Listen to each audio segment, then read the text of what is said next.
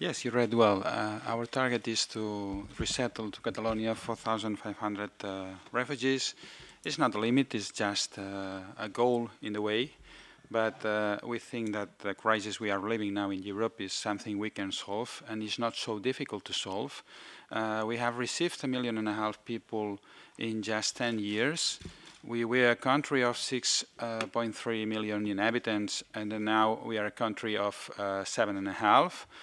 And to receive 4,000, 5,000, 10,000 migrants, from a demographic point of view, is not a difficult thing. We think, and instead, we have a municipal registration of population, so we can know more or less how the population is moving every year.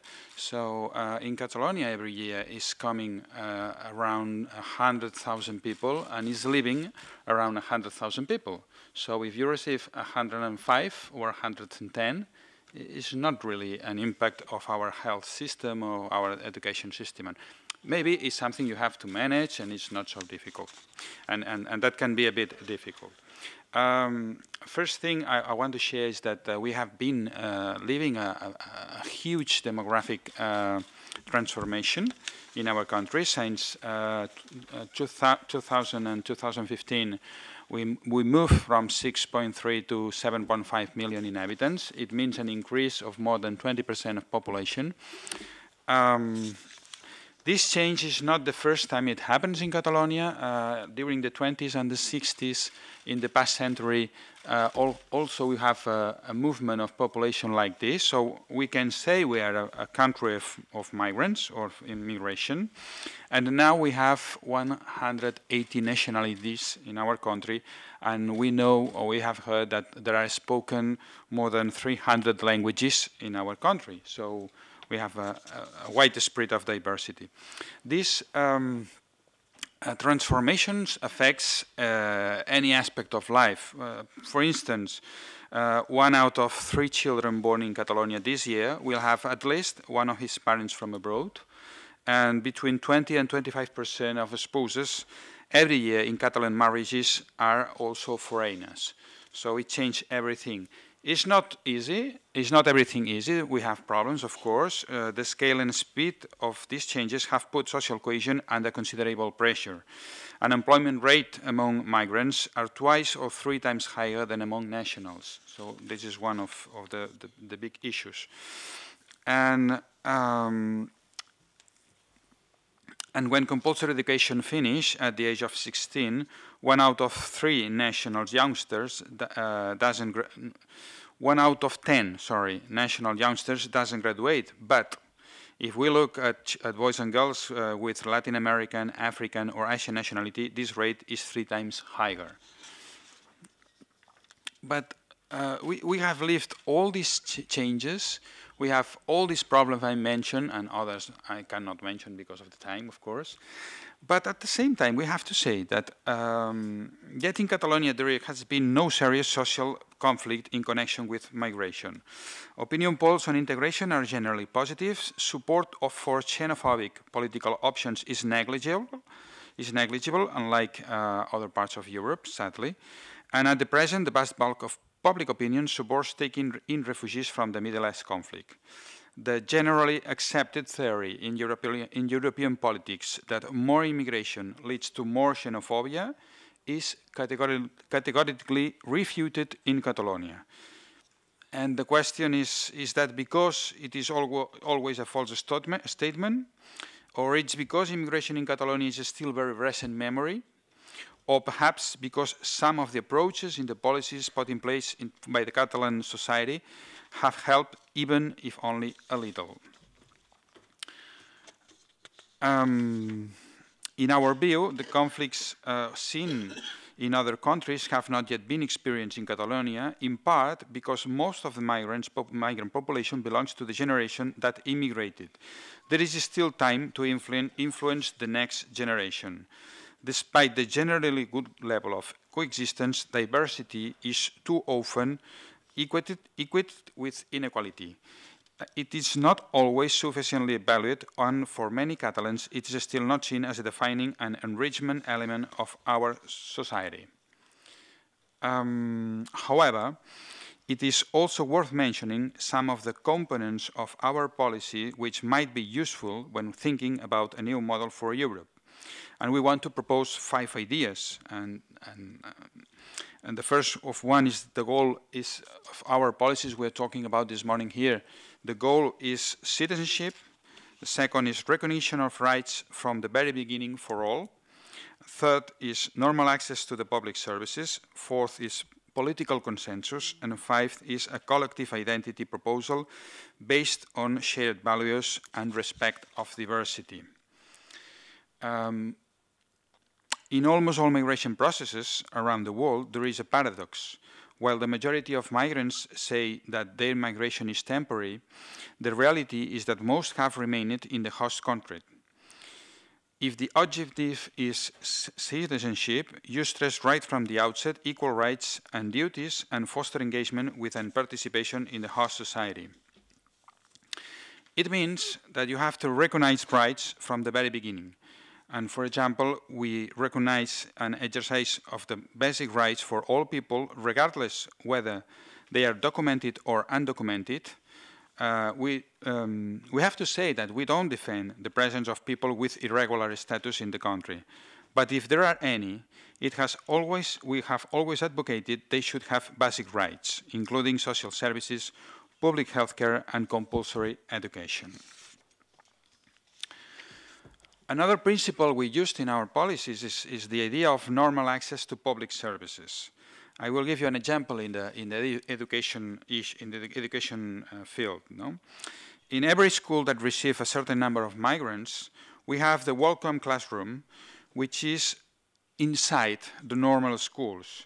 It's a classroom where children focus on be accompanied in its first steps, talk about its migration process, but most of all, learning of language.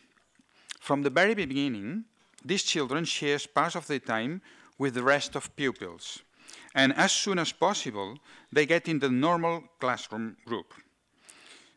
For example, it usually takes around 200 hours for a Latin language speaker pupil and around 350 for the rest of pupils with non-Latin language knowledge. No?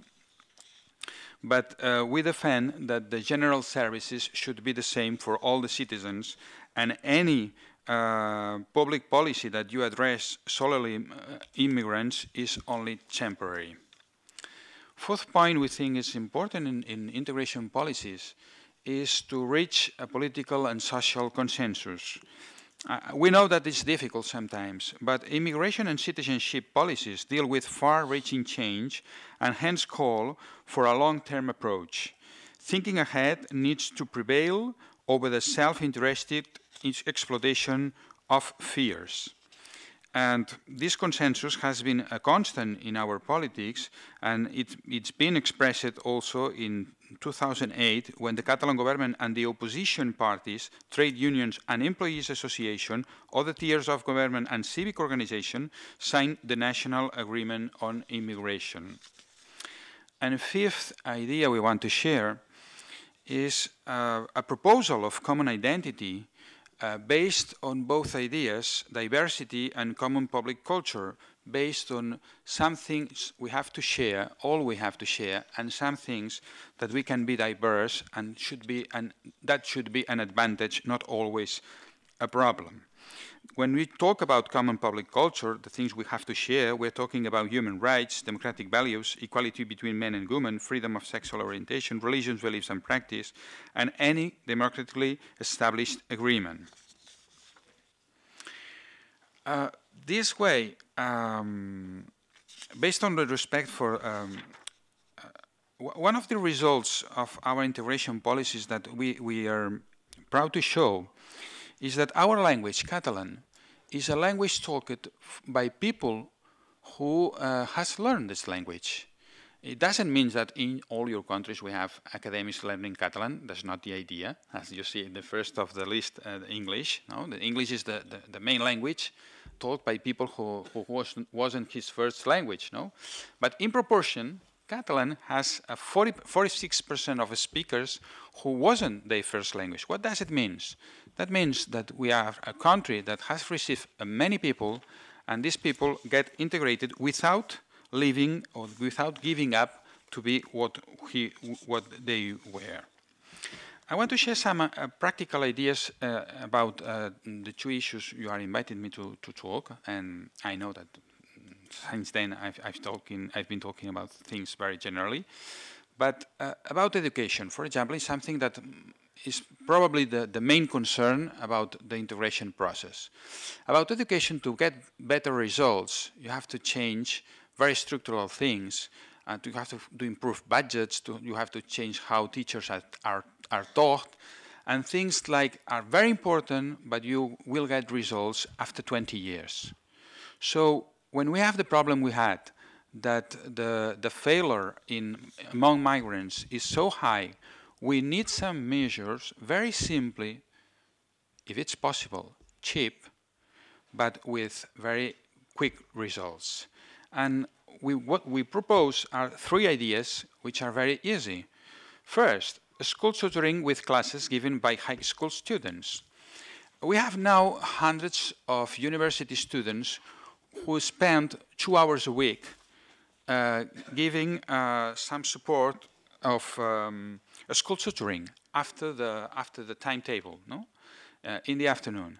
We want now to move to thousands of students, because we've seen that it has very quick results. It's not an expensive policy. You have to mix what you ask to volunteer and what you can pay a bit to support that students, but the results are very important. Second issue, we think it's not so easy, but very important, is launch programs that help families take part and contribute to their children's educations by showing them how education system works, so that they can succeed at school. Every family wants to help their children, but not every children has a family that has the same ability or the same skill to help their children. So one thing we need to do is to put families inside the school and to use use your creativity. You can imagine many different programs to do that. We have, for example, children mentoring parents. Is an amazing experience to see Pakistani girls teaching their mothers inside the school, of course. Or, for example, we have many migrants from Africa. We need to do work in literacy.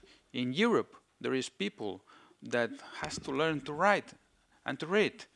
And if you do that, especially focused on the population who has children in the schools, and you do that inside the schools, the results of the children improve in a very important way. And the third idea I want to share about the schools, which is not difficult to do, and we are not doing very well, I have to recognize. We are just starting. I'm very sorry. I don't want to interrupt you, but we really have to share the time remaining between all the speakers. The last idea is to teach the language of migrants in the schools. Now we are facilitating that happens inside the schools, so we're facilitating the structure, but the teachers are volunteers. And we have more than 100 schools teaching Arabic. We have more than 20 schools teaching Romanian, more than 20 teaching Chinese, and this makes a very good relationship because the education institutions and the migrant population help. Thank you, and sorry for the delay.